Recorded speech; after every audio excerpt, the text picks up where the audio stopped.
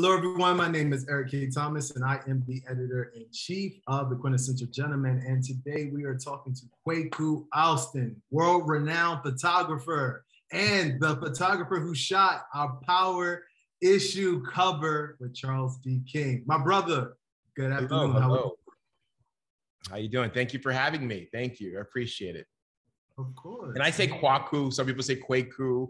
So I go by Kwaku. My parents might have got it wrong when they were going through the 70s. Hey, first of all, you can't say I say, and then no, it's your name. So it's Kwaku. Kwaku. But when I go to Ghana, they go Kwaku. So I've been with my Ghanaian friends, it's back and forth. So I just let it be. Whatever people want to say, they can say, because I'm always Kwaku Alston. Okay, just so everyone knows, that's how he says it.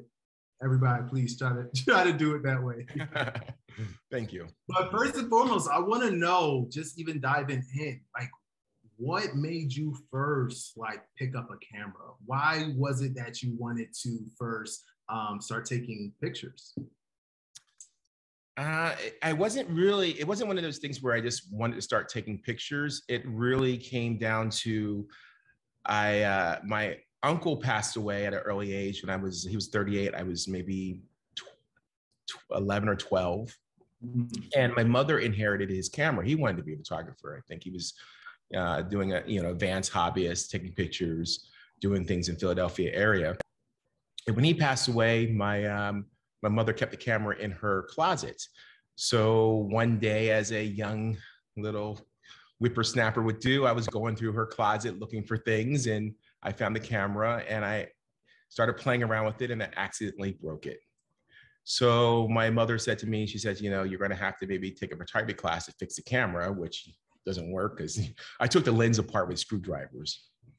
And from there, I took a class in high school and just, fell in love with it. Wow. And you said I know that you're born in Philly. What part of Philly? I'm originally from West Philadelphia, Powhatan Village. And I have Baltimore Avenue roots, Yaden, outside Philadelphia roots, and Germantown roots. My father was from Germantown. Nice. Well, I was born Northeast Philly, okay, cool. Roosevelt Boulevard. Oh, wow. Oh, Philly, yo. Philly in the building, 215. Listen, yes. All the great. It's a great town. I love it. I mean, I guess you remember when, the art museum, the Rocky and all, it was just great. And seeing how that came back around when they redid it. It's a great city of brotherly love. And a lot of my friends from Philadelphia, I know there's a different spirit there. Yeah, definitely. And it's very creative too. When was the last time you've been in Philly? Well, with the pandemic, it's definitely been some time, a few years. But when I was there, I was doing a lot of music CDs there as well, like Music Soul Child, a few other people there. So I definitely understand the 5 Spot and all those different places that were downtown, but it changes so much. And now that's what I was going to say. I'm like, this literally is not even the Philly that I was born, grew up in. It is so different. Different. It's so gentrified, I think it's called Fishtown and all that. Yeah. It changed so much, which is great. But some parts of West Philly has changed. I'm still like, whoa. So but I love my West Philly. You were in high school, picked up a camera, started to fall in love with it. At what point did you realize, okay, this is what I want to do for the rest of my life? Was there any particular moment that you were like, okay, I could do this for the rest of my life? Because even so, thinking about how many photographers or Black photographers that were making a living kind of, doing this. It's different now, but back then, definitely not as many. Yeah, I mean, it was one of those things where I was just following my passion, and I decided to go into photography and art in college, commercial art, rather than doing something like the doctor, lawyer, engineer route, which a lot of my other friends did. And I guess it was in college I really pushed it. I think it was my sophomore year where I said, maybe I can possibly do this. But I was really, it was harder because back then I was like, do I become a photojournalist? Because that's where you saw the progression where people were going into. That was a journey, photojournalism or being a wedding photographer. I really wanted to be a fashion photographer, which was, I had no idea how to become a fashion photographer. I went to a great college, Rochester Institute of Technology in upstate New York. So they definitely gave me the foundation and understanding about commercial photography, fine art photography, and where you can do those different practices at, depending on what kind of field of photography you want to go into. So I think it was my sophomore year of college. I really dug deep into it. Yeah, yeah.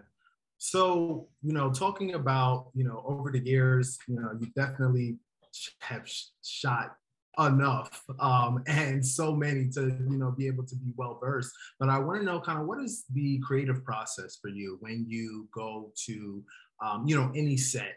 I was on set with you last month and you like very just like, it's cool, it's all right, and I've been on sets with some photographers like, let's get it done, but for you, it just seems like you're just very, like, you enjoy doing this, which I think is so important. But kind of when you go onto those sets, what's kind of like your process and what do you think about?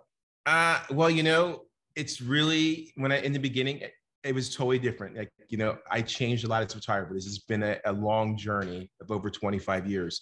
But I think what really matters is research, and understanding your craft so that, you can do as much research as possible and something can happen where the celebrity or someone does something or they want to change the concept. So you just have to have that knowledge and that understanding of your craft so you can fall back on anything that can happen. So I guess it's really about research and understanding your craft and educating yourself as much as possible to be able to create these types of images. So, you said you've been in the industry for over 25 years. There's been quite a few technological advancements of photography during the way. Do you feel like that has helped or hurt the craft?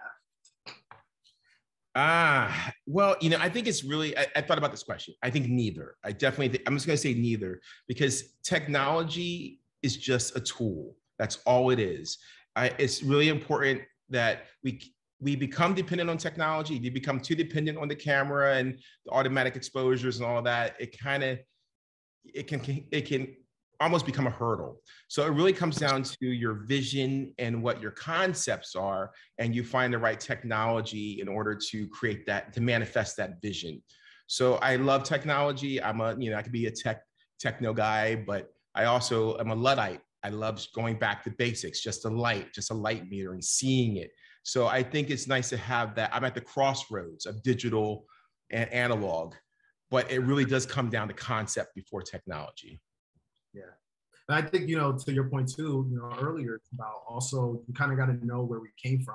Yes. You have to be able to know, understanding like photography and the basics and understanding kind of how we got to where we are now.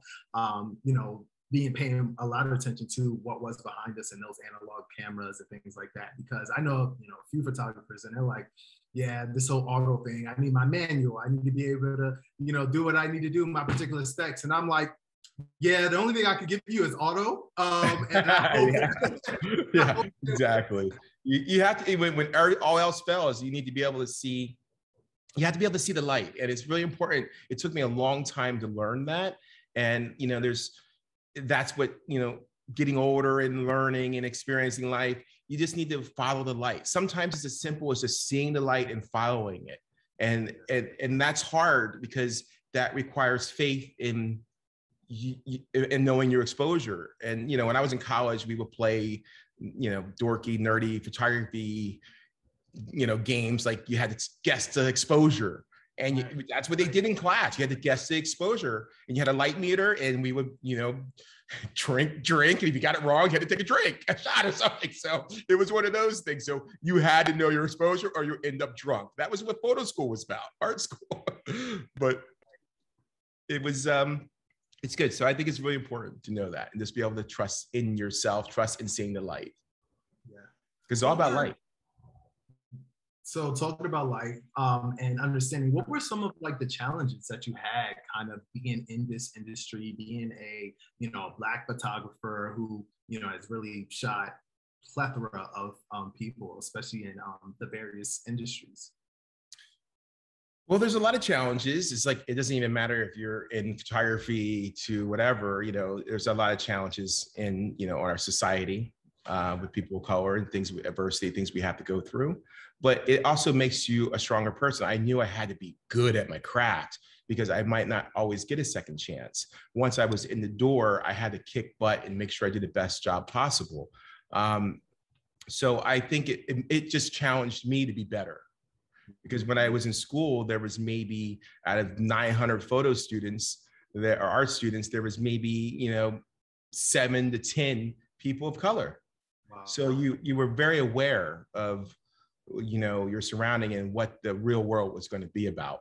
And so it definitely has challenges, and it has gotten a lot better these last few years. But in the beginning of my career, it was, I'm like, why are you keep giving me those assignments? Or what are you trying to tell me? Or, or why don't you like that picture? And they would give you these adjectives and describe, well, it's not this, not hard enough, or it's not, I don't think that represents this. And I'm like, what do you mean it doesn't represent this? So there was a lot of code switching, a lot of, there's a lot of unspoken things that go between the line, read between the lines when it comes between art and commerce and culture and identity and all those things when you're trying to make money out of photography. And when you get hired, it's not always your vision. They want you to do their vision. So it's a very interesting tightrope to navigate all these years, because I feel bad sometimes for the younger generation, because it's hard, because you can compromise a lot of your values when it comes to image making, because you don't understand the end result, or you understand what you're being asked, or understanding how your images are going to be used. And then some people don't even understand who they are yet. It took me a long time to figure it out. So they just take pictures of what they think I am in the beginning. I took pictures of what I thought from like what the music videos look like. So all these colors and fisheye and all this. And it took me a long time to work through that. Yeah. No, I definitely understand. So even speaking to kind of this day and age, I want to know, a couple years ago, I'll say, a app came that was focused all on photos, which is Instagram. Now it's been videos. Do you think that social media, specifically Instagram, hurt the business of photography, or helped? That's a great question. It's a great question. It is. I mean, I had to think about that for a while because I have my positive and negatives. The positives. I'm going to break it into positives. Okay. I did write this down. Okay. All right. The best thing about Instagram is it helps showcase a new generation of photographers from around the world. That's one positive thing. So people automatically have access, a platform to put their imagery up on so people can see it. That's wonderful. Love that. It created new ways to showcase photography rather than being in a portfolio or a magazine or a billboard, CD cover. You got to see it in a digital form every day. The negatives I feel are the fact that the digital, I always notice that I don't always see the craftsmanship. And if you're a seasoned photographer and you worked your whole life and you went through the rigmarole of going to school and assisting and working in a photo lab or printing, there's a craftsmanship that's there. There's something there that's paying your dues. That's sweat equity. And there's something really beautiful about holding an 8x10 or 16x20 or seeing a 30x40 print. You really see the craftsmanship of the photography. When you're looking at a photography on the screen that's this big on a cell phone, it doesn't translate. You just see the instant gratification, the ooh, the ah, the color, the gel, or whatever it is. It's very it's fleeting. And what happens is I think that we lose our ability to have a critical eye. That's what Instagram has done. But at the same time, it's opened a lot of doors and got a lot of people in the door. But and so they can showcase their work, and either you're going to make it or you're not going to make it. It's interesting also because Instagram is, I guess, it created a new swiping culture. And you become, it's like we're being fed images constantly, and you're always swiping. So people, I saw something, a statistic that said most people don't spend more than 3 seconds on an image. I mean, that sucks. When I was looking at a magazine, I would be living in New York. I would go down to, downtown Soho to the cool magazine shops and look. I'd be sit there going, wow, my photographer buddies and I, creative directors, we would sit there and look at magazines going, oh shit, this is dope. Oh my God, this is it. Look at this photo. Now it's like swipe. Okay, swipe. Okay, screen capture. Swipe.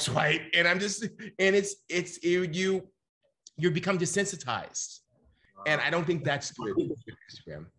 It's so interesting you say that. Like, I didn't even think about our consumption of imagery now and how different it is. And now I'm even thinking, I'm like, kind of when I hear this question or, read this question, think about it too, I'm like, for me, it's kind of to your craftsmanship, but also the uniqueness. A lot of people's images now that we have, so they look the same, depending on who is shooting it. And also, I mean, there's so many apps out there, and if people are using the same apps and all those type of things to retouch images and all that type of stuff, all the images look the same. So you really do lose kind of like that individuality, that creativeness, when everybody's kind of using the same tools. Yeah, and to your point, I definitely think that's why a lot of the youngsters like film, is because it gave them that control, because they have no control, because it's unpredictable still. And there's something beautiful about having the light leak. I mean, we all like light leaks, but it's something that in the beginning, when I started out, we didn't want light leaks as much. But now people really like the flares. They like I think it slows the process down for people. I love shooting film because it makes me stay in that moment. And it's not an infinite, I can't shoot 1,000 pictures of someone. And you definitely will find one picture great if you shoot 1,000 pictures. But if you're shooting 3 rolls of film, when I shoot editorial, we didn't shoot more than 6-7 rolls of film. And it was like 6-7 rolls is 70 pictures. And you got your one picture and it slowed you down. And then it was something really special about that, and now, I mean, people can shoot 1,000 pictures digitally and you're definitely going to have a great picture. How can you not have a great picture? And if you have a 2-shooter team, you get more pictures. So, I mean, the film slows us down, brings us back into the process of photography and to seeing, and seeing is so important. But, it's interesting. I have a story. I used to print I printed for Annie Leibovitz once or twice when I first came to New York. And I was talking to her assistants, she would sometimes shoot 2 to 3 editorial jobs a day, 2 or 3, right? She only shot 1 roll of film, 2 rolls of film max. And I don't think the generation now can even think about doing that. So it's interesting how it's all changed. But I love that people are shooting film. I don't want film to die because I'm a large format shooter. But it's different. It's different. I don't know how we got there, but can you hold on? I need to plug my computer in. It's running out of battery. I didn't even realize. Hold on one second. Let me get my thing. Hold on.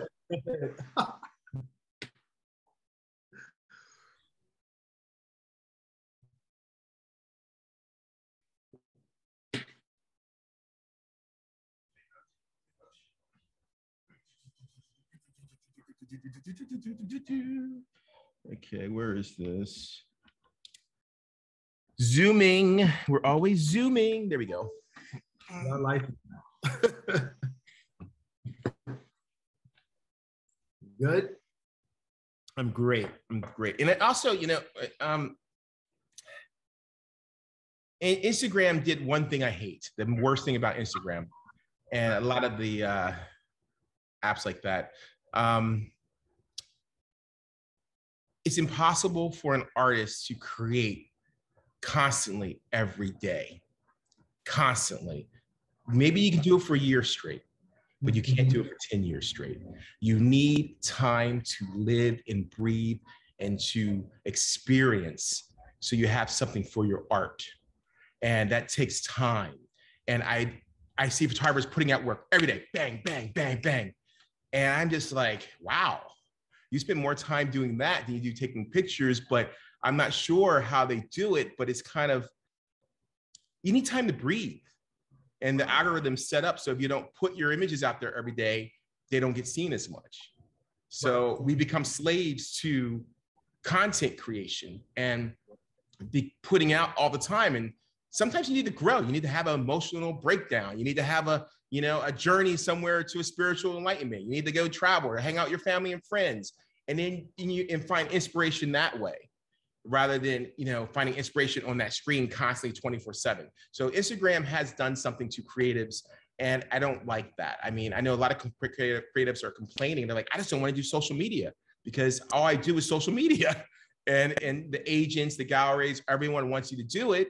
And I understand why, but there has to be some balance. I think we're still trying to figure out the balance with social media.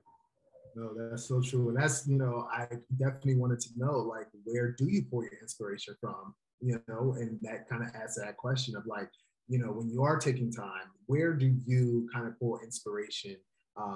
Even because I've been in this space, being a magazine, we had our magazine, this is our third year doing a magazine. And I've now realized that, when you're coming up with things, or if you're talking to, even directions with the graphic designers or photographers, stuff like that, I gotta see something that's like, oh, I think that's cool, but I would do something a different way. But to your point, if you're just shooting, there's no inspiration. But I want to know from you, what inspires you? I mean, for me, it's like, there's so many things. It's living. You have to live. You have to experience. And however you do it, I mean, from hanging out with your friends or your family, or traveling, or reading, or going to shows, it's everything in life. I can find inspiration off of so many little things, and you have to be open to that. You have to receive it. You have to be open to it. So I'm constantly seeing. I could be walking down going for a hike somewhere and see a leaf or a light going through the leaf, and I'm like, oh, that's beautiful, and I'll shoot it. And that's what it's about. It's not being afraid. It's a guttural thing. And it took me a long time to learn that and to take a step back, because when you're constantly putting imagery out there and people are praising it or not liking it or critiquing it, it can curb that guttural inspiration of doing images that just feel good to you, that don't have to be sold, I guess. So I think that's where my inspiration is going back to that place that I find joy in photography, rather than the commerce and the art and commerce. So I'm always at that art and commerce, that crossroads. That's how I kind of live. And it really does work for me, but it took me a long time to figure that out. It took me 20 years to figure that out. Wow, so true. It can be used as anything, not just photography, anything that you're doing.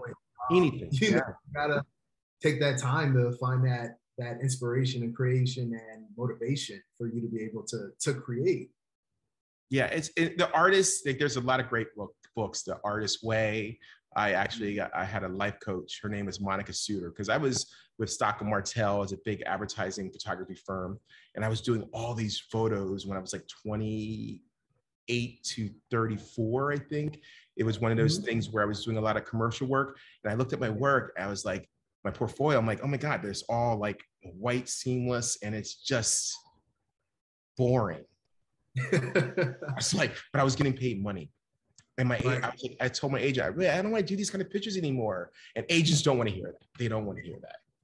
So I had agent Bill Stockland, and he told me, he was one of the partial owner of Stock & Martell, partner. And he said to me, he goes, well, I have a life coach, photographer life coach, because you photographers all go through this. I'm like, okay. And I started calling her and having a weekly consultation. It's like a photographer therapist. And it was the most amazing thing I ever did in my life. It really broke me out of the commercial side of photography. And because you get on this hamster wheel, great image.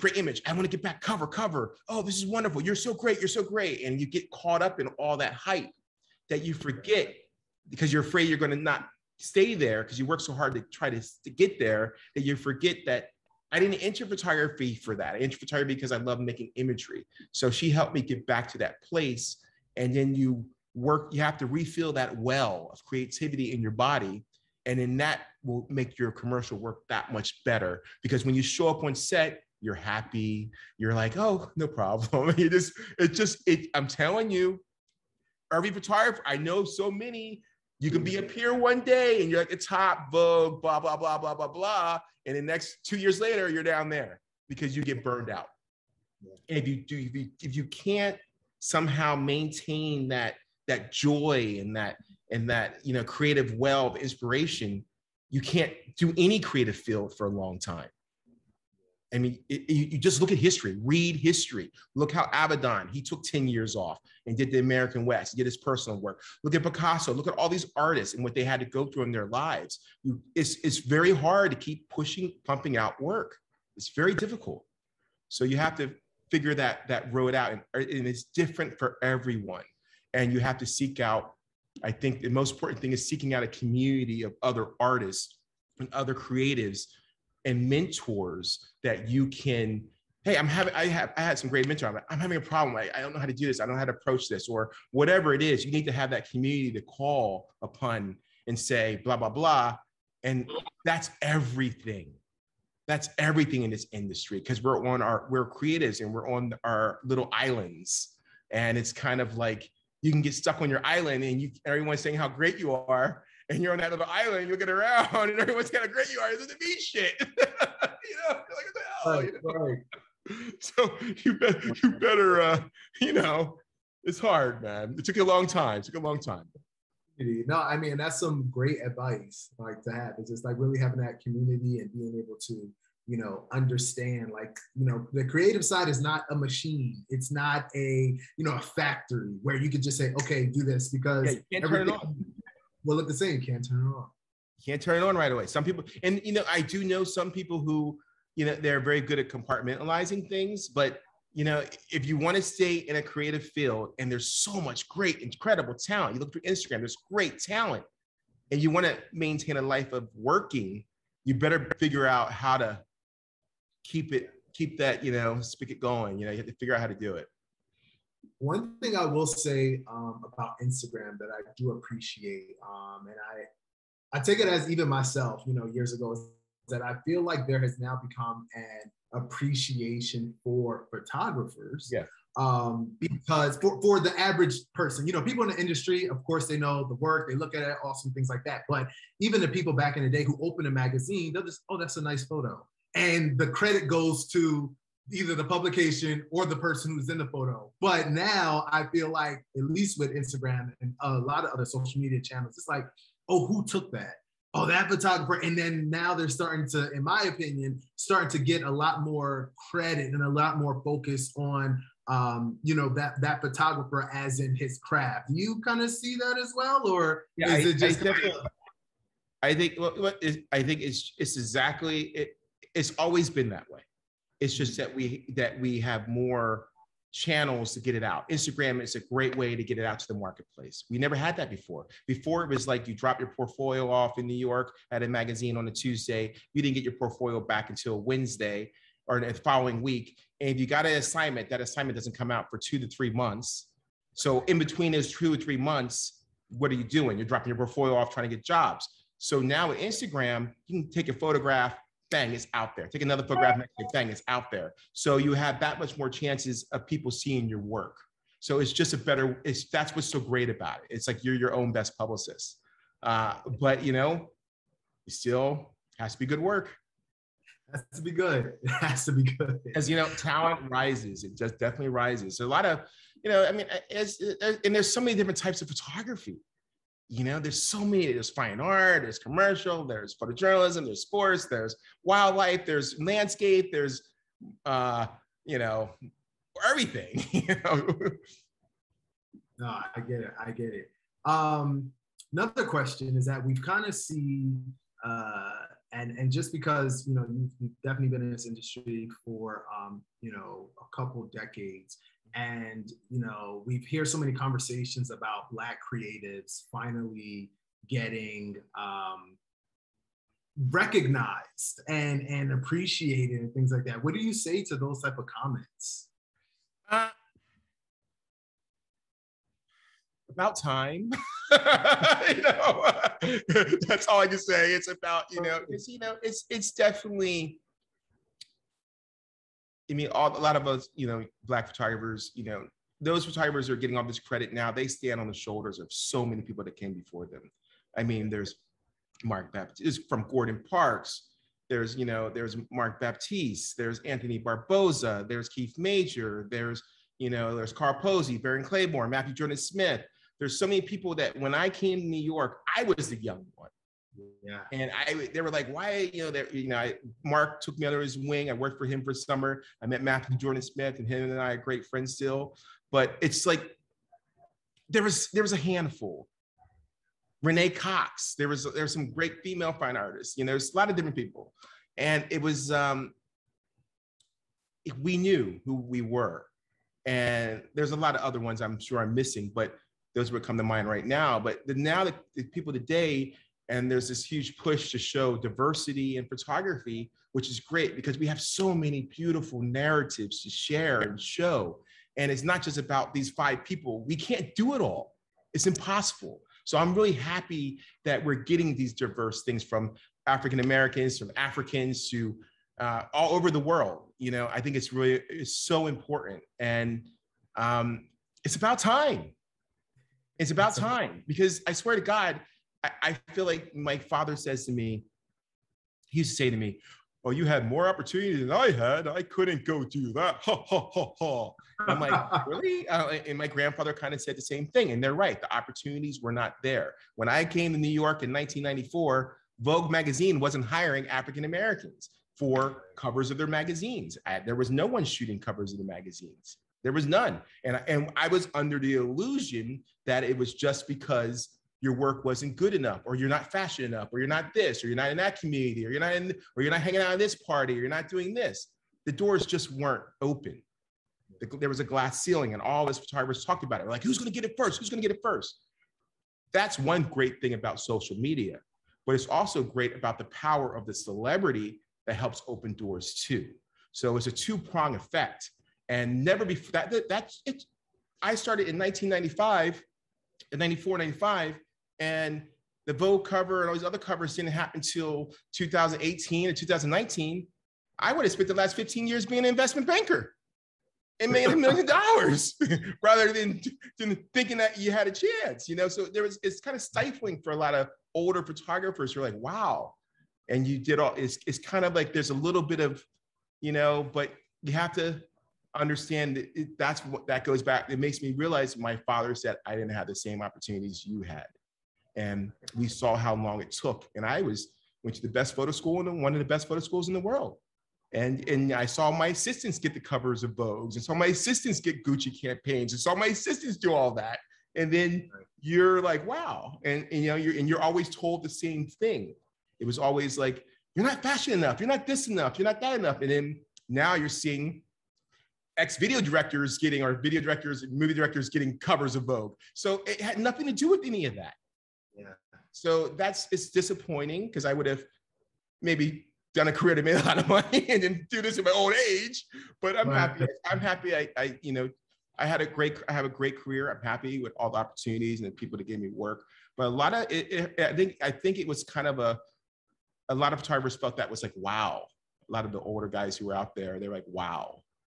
Yeah, no, for sure. So you speak about, kind of your career, and I want to talk a little bit about your legacy, and how do you feel knowing that your images and the work that you've done will not only be part of your legacy, but also the legacy of some of the iconic people you've shot? I mean, I could go through the list, but I think about the ones that are not here anymore, like John Singleton, who shot Chadwick Boseman. And I just, that legacy part is so important to me, and so important I feel, to speak about with Black men, because it is, regardless of what you are, you do have a legacy, you do, produce things. And I want to know how you feel about that. I think it's really interesting, because I never thought about that when I first started doing photography. I wasn't thought I was going to be creating these images that represent culture, or I never thought about that. But it didn't hit me till after a few years in, and you start seeing people pass away, or how people viewed your imagery. That's when I realized the power of what I had. I was at this intersection. I was right there. you're right there at that cusp of what you shoot can actually have influence on culture. And I started realizing that around 30. And I made a conscious decision not to make imagery that was negative in light. I never wanted to make an imagery that made me look bad, because I knew I had to go out into this world and shake hands, kiss babies, and try to get work. Because when you think about it, there wasn't that, the African-American media in the 90s, there wasn't a lot. There wasn't enough, there was just enough to maintain a handful of people, but there wasn't enough to, the floodgates weren't open. So I had to go work out and try to get as much work from outside the African-American community and go into the mainstream market and try to get that work, which I was competing against all these big name photographers. I knew that it was really important that I show imagery of myself so I can help change the narrative in a positive light, to help change that narrative of how people see us.